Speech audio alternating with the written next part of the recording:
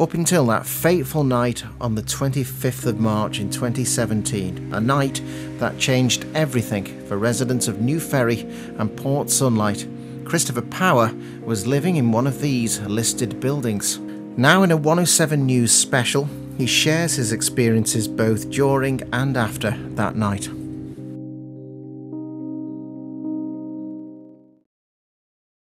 (107 News). This is the edge of Port Sunlight, near the edge of New Ferry, and of course that is close, very, very close to the site of the blast on Saturday, the 25th of March. This is the house of Chris Power. You're standing here. This is where you escaped from the back on the night of the 25th of March. Absolutely. It was about 20 weeks ago now when that awful blast happened.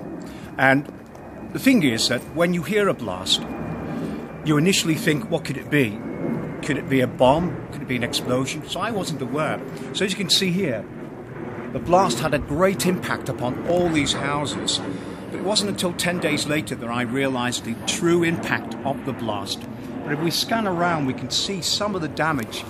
We can see the slates come off. Yes, there's the slates, yes. We can see a lot of the windows came in at the back and the front. Now, my own conservatory has to be replaced. Yes, so you can see the windows up the top.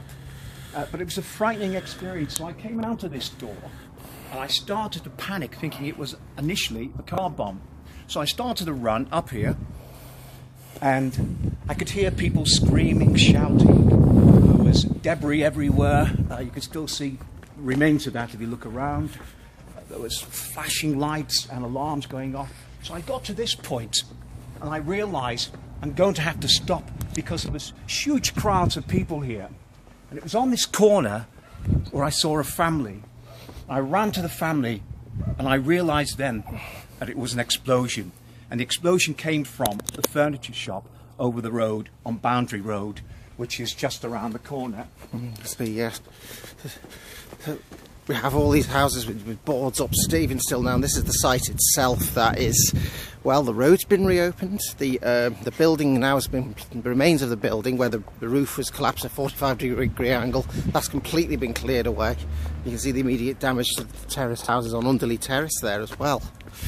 It's still at that stage. So here we are, we're at the foundations now, and this used to be the furniture shop, and on top of the dance studio. And on the 25th of March 2017 at 9:15, this is it, the explosion. It was a huge impact. And as we look around now, we can see the impact of the blast on the businesses, on the residential homes, Port Sunlight. But if we just scan around here, we can see what damage it's done. This was no ordinary blast.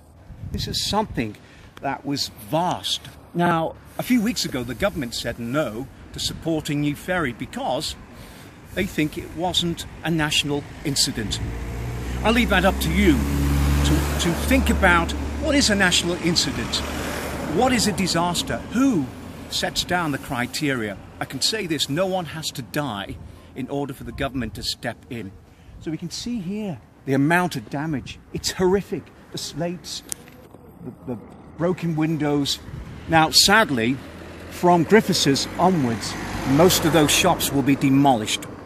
That's a sad thing, because most of those businesses are family run. They've been there for years. You can imagine how they feel. You can imagine the pain and suffering. This is nearly 20 weeks on, and still, we, the victims of the blast, the businesses, the families, the children, we still suffer. It's not just emotional. It's physical and structural. So why did the government say no? It's a question that everyone wants to know why. So as New Ferry and Port Sunlight, we will reunite. We will come together and continue the fight. We will do our best to make sure that people in the UK and around the world know that New Ferry and Port Sunlight will rise from the ashes. We won't be forgotten. So how can you help? Well, there are many ways you can help. First of all, tell people that this was not a national incident. Fill the petition in. The petition that we can use to go back to the government to say, please look at this again, because we are suffering, we need your help. Or support people by going to New Beginnings, the town team, Paula from Money Matters, and donate if you can. But just remember, I was a victim on that night. I still have flashbacks. It's painful, it's sad. So please, let's have a look around at more of the damage, and then you say to yourselves, was this a national incident? So as you can see, this is Port Sunlight. It is a tourist attraction. People all over the world come here every year to a village that is renowned for its beautiful gardens, its museums, and the pleasure of looking at the architecture. But on that night, sadly, some part of Port Sunlight was damaged. Now, these are listed buildings, which means that we have to apply for planning consent. And it's only then that we can start to rebuild and repair the damage here. The slates, the windows, the doors, beautiful houses, but sadly damaged in that blast. We've got the shops a bit further up. The good news is that some of the local businesses have now moved back into their shops on the other side, but there are still businesses who are out. They're looking for premises, all because of the explosion. I wonder what went through the minds of those children from the dance studio on that night. They'd left, and it wasn't long ago afterwards that this explosion happened. They come here, and you can see along here they've left memories of the dance school. These are children who have been going to these classes for a long time. And it's sad. It's sad to see this happen. Now, thankfully, the children and the dancers, dance teachers, have got a temporary place to rehearse and to learn all about their craft, whether that's singing, dancing, or acting.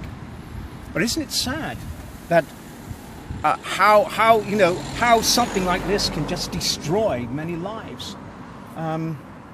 T-shirts. We've got shoes here. It's just a sad reminder of that night. Let me tell you something.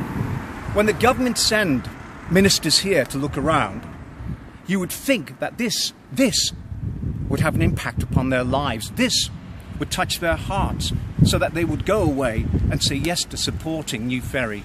The answer, no, they didn't. They came here, they looked, and they said no. Why? I mean, I often speak to lots of people who visit here just to see the damage, and they walk away, and they are affected emotionally. So why, government? Why did you say no? Are they continuing to say no? Is it complete? There hasn't been any change on this? No, absolutely not. So what we're going to do, hopefully, when they come back after having their break, we're going to get another petition together, which is a parliamentary petition, which needs about 100,000 signatures. Then that will mean that we can take that to the Houses of Parliament, where it will be debated again. We shouldn't have to do that, but we're thankful for people like yourself, Michael, and the local press and the media who come down here quite a lot, just to remind people that New Ferry won't be forgotten. There was a time after the blast when this whole road was completely covered in bricks, in glass. We couldn't get through here, and the council have done a great job to open this road again. And you're probably wondering why cars go very slowly, not just because it's a bend, because they want to see this for themselves and what it's done to our lives. They see it all the time. It's just that the what's interesting is it doesn't look much different here. It's not been. I mean, these houses will probably have to be demolished. There's such extensive damage. Absolutely, they said that Michael. they would. Absolutely. But many things aren't looking much different at all from just after the blast. No, and that's all because it takes a lot to get this cleaned up. It takes a lot, such as planning consent. Then there's the planning of regeneration, there's the funding, there's the waiting for the demolition of what's behind. So it takes time. Of course people are stressful. People are still displaced, including myself. So yes, it's going to take a long time before we rise from the ashes and people are back in their homes. Again, it's just devastating to see the amount of damage the blast did. I mean, we're now moving away from Port Sunlight into New Ferry, and you can see the extent. It's not just here. It went right up here into the precinct of New Ferry. You can see a board on the window of the first of this section here. You can see the pub is heavily damaged, and the blast was held during when a live band was playing, and the work is still going on. Yeah, right now. A lot of these shops were damaged in the blast, so some of these local businesses have moved onto the other side. Some will stay, and they're working very diligently, so we can hear the noise. We have got the Cleveland Arms here, which is run by Anne, who was a victim of the blast. And work is going on. You can hear it now. It's going on right now to restore it now. The charity shop is... Yeah, that's closed. Baxter's Meats were originally on this side, and they've now moved over. There's boards there as well. Yeah, absolutely. So it shows, and this is quite far away now. Yeah, we're moving up now. Yeah, it really is. Because it's... But the other thing as well is that the blast and the extent of the blast came all the way down here as well.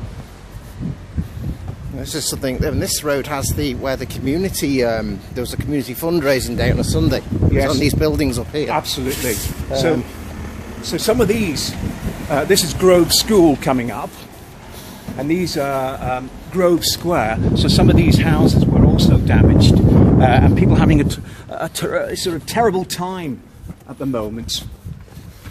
So yes, you are right. There was a festival here, really to raise the spirits of New Ferry, and it was 2 days where people came together and had some fun. We had the deputy mayor. I had the privilege of showing him around, and I think it needs to happen, things like that, so that people know that although we're stressed, although we're anxious, we won't give up the fight.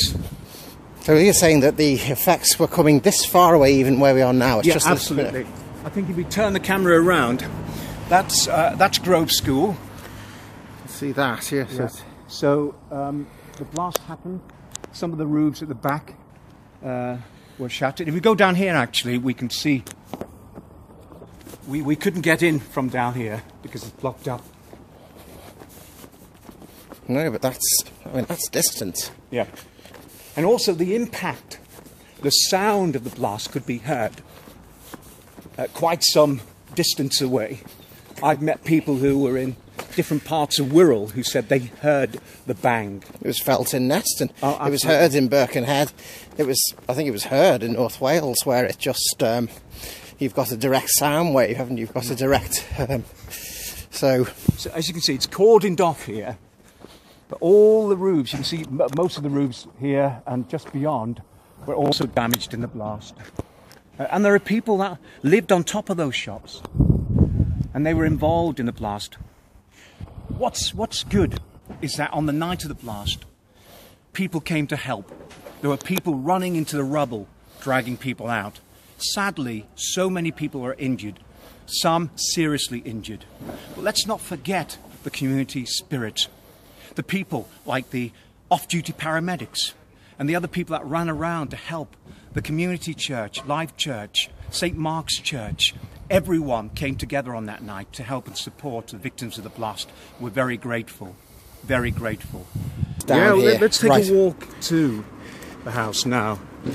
One of the things I like to talk to people about on the night of the blast is how it felt and what happened a few days after.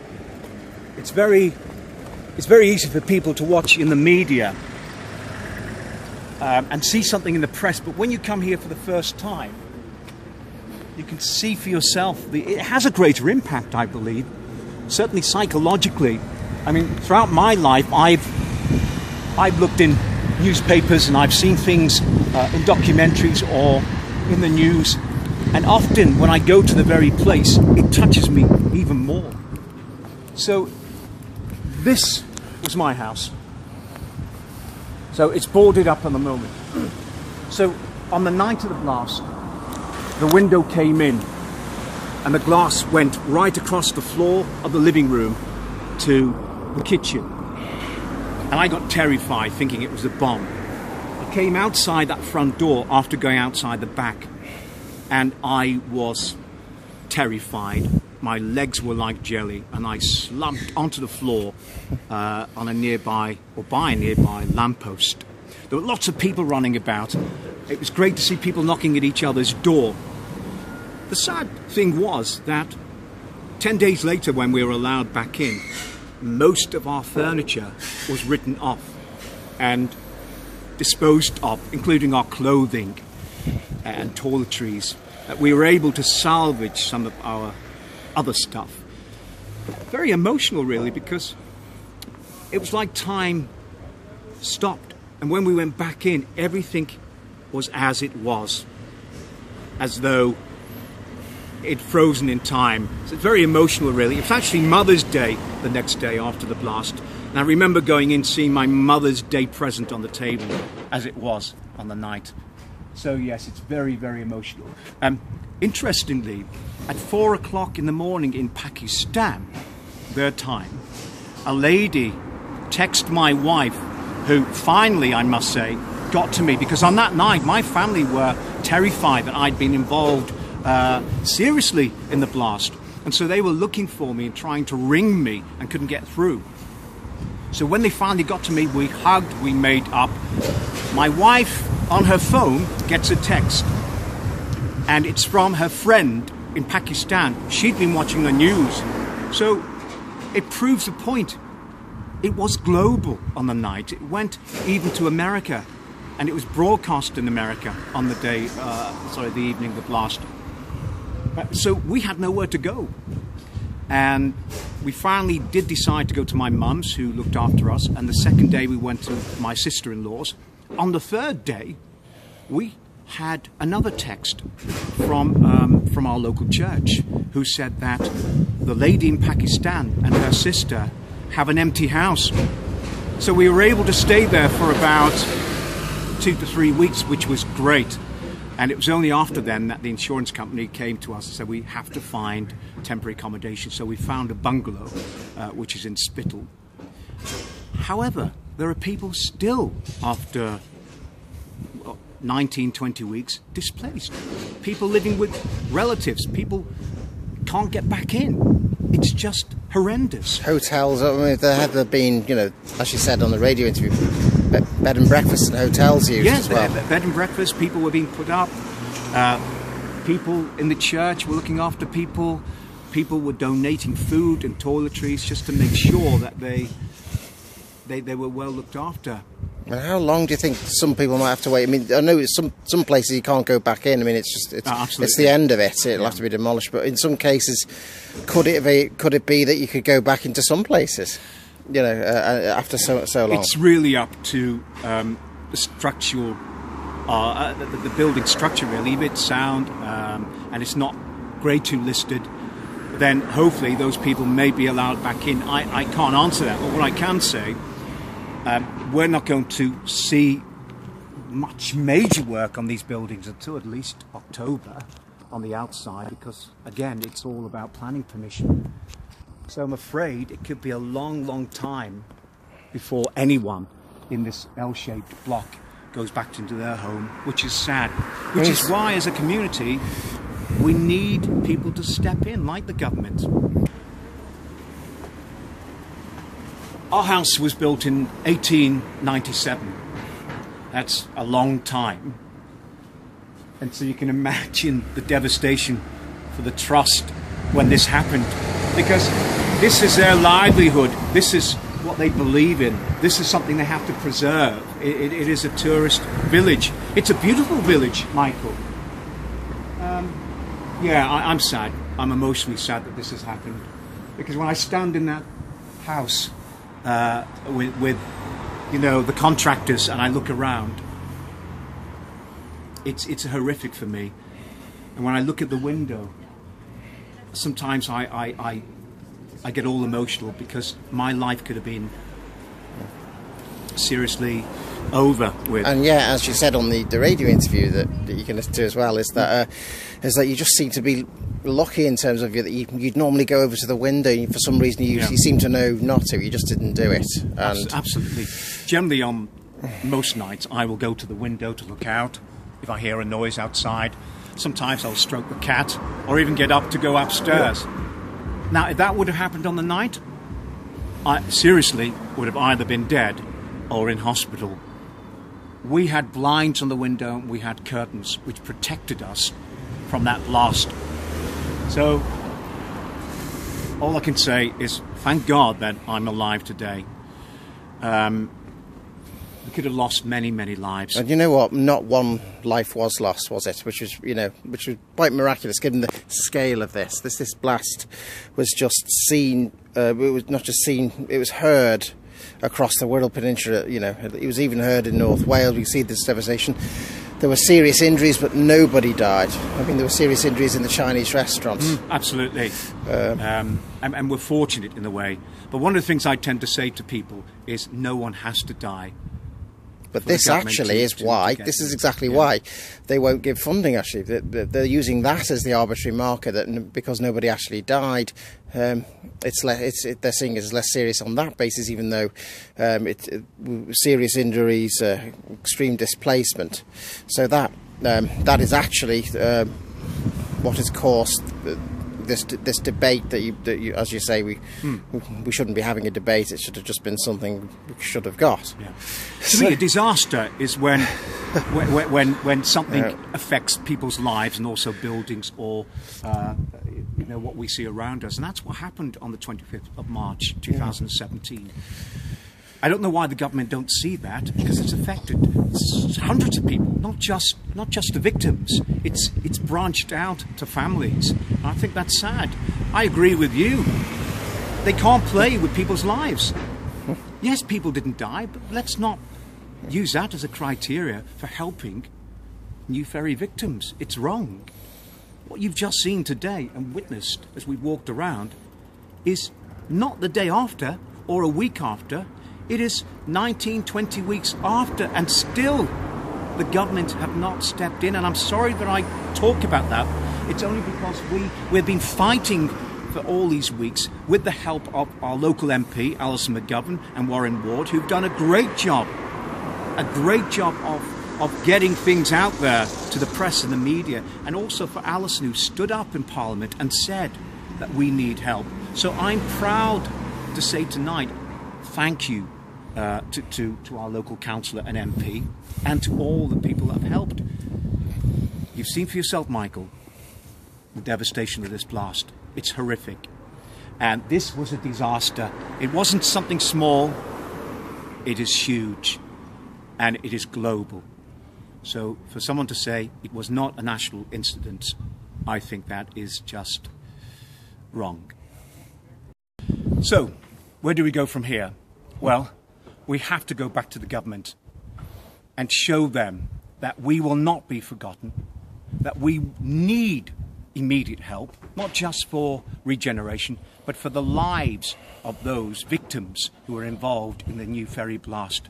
We need help now, not later. Now, without getting it, what are people doing instead? You know, if you've got a shop that's out of action, you know, I know some have been able to move, as you were saying. You know, with what are people having to do though? Well, we've got New Beginnings at the moment, and Paula from Money Matters, and they are doing their best, and the town team, to raise as much money as they can to help not just the local businesses but the residents. It's not just about the families being displaced. It's about how to survive after the blast. People still need to pay bills, people need to eat, people need to be clothed. There is so much that we need. And so I'm grateful for New Beginnings and for Paula from Money Matters and for the town team and for all the donations. We shouldn't have to do that. This is why we're saying, please, government, stand with us and step in and help and support us. It's an ongoing thing, and we'll have to wait to see. 107 News.